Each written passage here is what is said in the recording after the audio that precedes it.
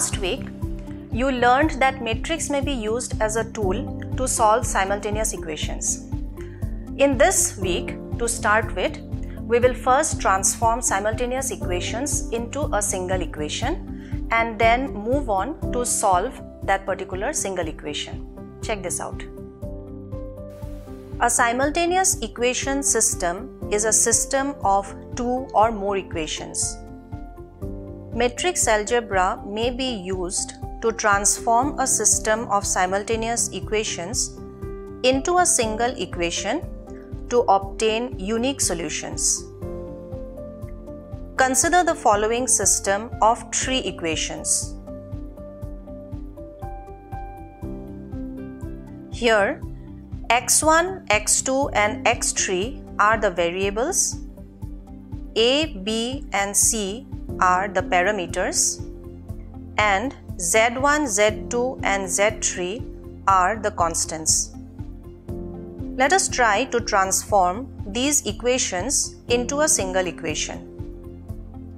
You must be wondering how. This will require you to follow certain steps. The first step requires us to construct a matrix of all the coefficients in the system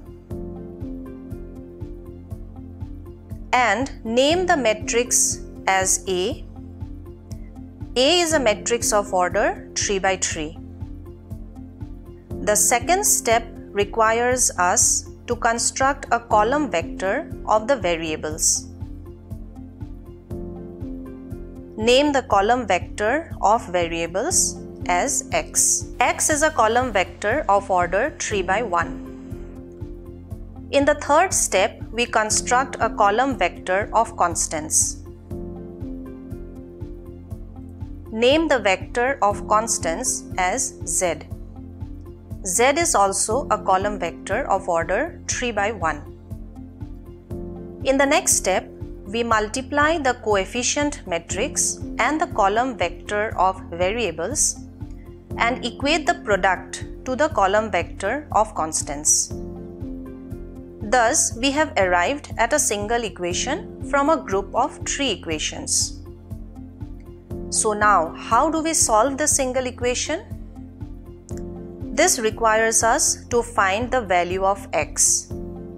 Since x is a 3 by 1 matrix, we have to find the values of each of the elements in the matrix x.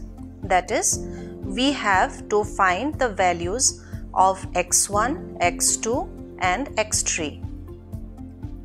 In the final step, we multiply both left-hand side and right-hand side of the equation ax equal to z by a inverse or a to the power minus 1.